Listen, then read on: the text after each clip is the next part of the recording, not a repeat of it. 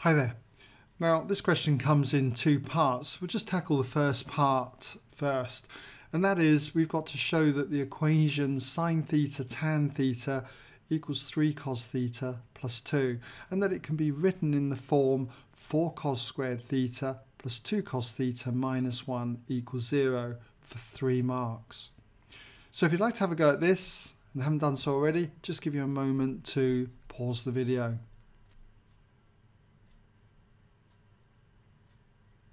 Okay, welcome back if you had a go.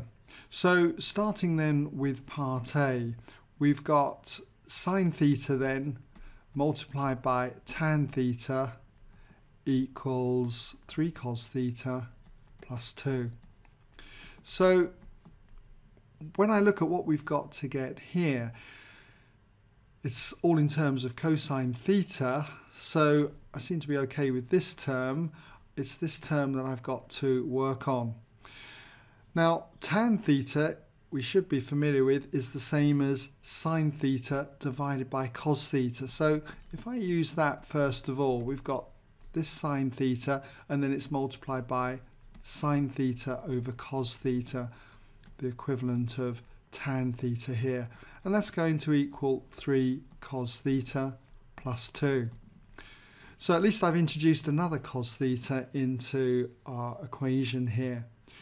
So sine theta times sine theta, that's going to be sine squared theta, and this will be then divided by cos theta. But I'm going to multiply each term by cos theta. So that's just going to leave me with sine squared theta here, and then I'm going to get 3 cos theta times another cos theta, which is 3 cos squared theta, and then multiply the term 2 with cos theta, and that's going to give me 2 cos theta. Okay, now we should be familiar with the fact that sine squared theta plus cos squared theta comes to 1. So rearranging that identity gives us that sine squared theta is identical to 1 minus cos squared theta. So we've got 1 minus cos squared theta in place of sine squared theta then equals 3 cos squared theta plus the 2 cos theta. So we must be nearly getting there now, and indeed we are, because if we add cos squared theta to both sides, I can see that we're going to get 4 cos squared theta, that term there. Then we've got the 2 cos theta, and then we just subtract 1 from both sides. So we're there. So I can just say that we get 4 cos squared theta plus 2 cos theta, and then minus 1, and that equals 0. Okay, so we've done that. Now for part B. It says hence solve for theta greater than or equal to 0, less than 360 degrees. The equation sine theta tan theta equals 3 cos theta plus 2. Showing each stage of your working for 5 marks. So again, if you'd like to have a go at this, I'll just give you a moment to pause the video.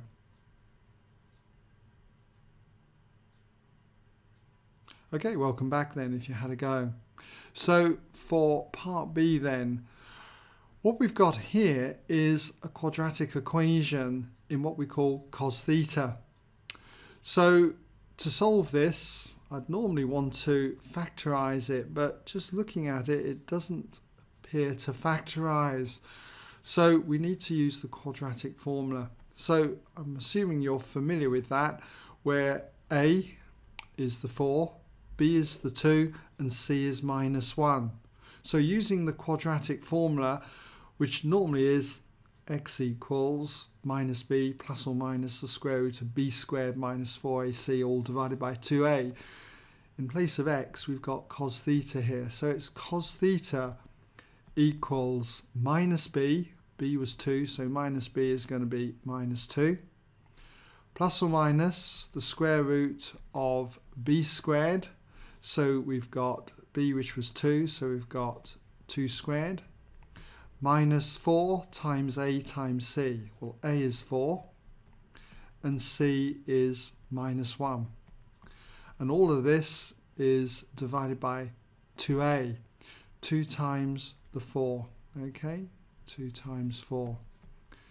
Now if you clean this up, what we get is the minus 2 at the front here, and then we've got 4, and then here we've got minus 16, so it's 4 plus 16, which is 20. So you've got minus 2 plus or minus the root of 20, and all of this is divided by 2 4s, which are 8. Okay, so let's just continue down on the right here. And so working this out, we therefore got 2 versions for cos theta. If we take the positive version here, minus 2 plus the root of 20, all divided by 8, working that on your calculator comes to 0.3090, and so on. And if you take the negative version for cos theta here, we got minus 2 minus root 20, all divided by 8. You'll find that you get, we'll put or cos theta equals minus 0.8090, and so on. Okay? So we need to do this in 2 parts. We'll take this one here and we'll inverse cos both sides, so therefore we get theta equals the inverse cos of 0.3090, and so on. And if we do the same for this one, we've got or theta equals the inverse cos of minus, we'll put that in brackets, minus 0.8090, and so on. Okay. Now for this one, I'm going to draw a quadrant diagram, okay, rather than using a graphical method. I'm assuming you're familiar with quadrant diagrams. If not, do check them out on my website. So we've got 0 degrees here. We've got the cosine of an angle, theta, equals a positive value. Cosine is positive in what we call the first quadrant and the fourth quadrant. So we draw 2 lines equally inclined to this initial line, marking those angles as being the same. And we want possible solutions for theta that are between 0 and 360 degrees. So starting from 0 here, we can see that one of them would be to turn to the first blue line. That's a possible value for theta.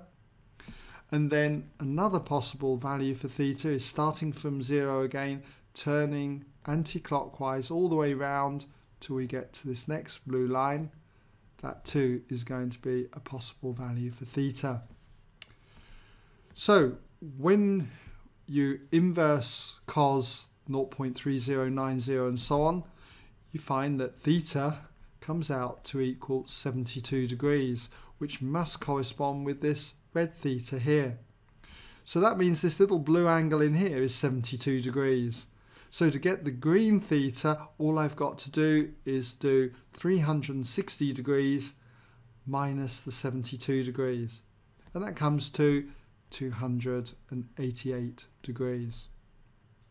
Okay, well that's that one. Let's just border this off, okay? Let's draw another quadrant diagram for this particular equation. And if we do much the same kind of thing, 0 degrees there, only this time cosine of theta is equal to a negative value. And cosine is negative in the second and third quadrant. So with this one, draw a line equally inclined to the horizontal line, marking in these 2 angles as being exactly the same. So what are the possible values for theta this time? Well, starting from here, okay, turning anti-clockwise to the first blue line, that certainly is one possible solution for theta. And the other one, starting from here again, turning anti-clockwise till we get to the next blue line, gives us another possible angle for theta. So if you inverse cosine minus 0.8090, make sure your calculator's in degrees mode, by the way, you should find that theta equals 144 degrees. Okay, so that's our red theta here.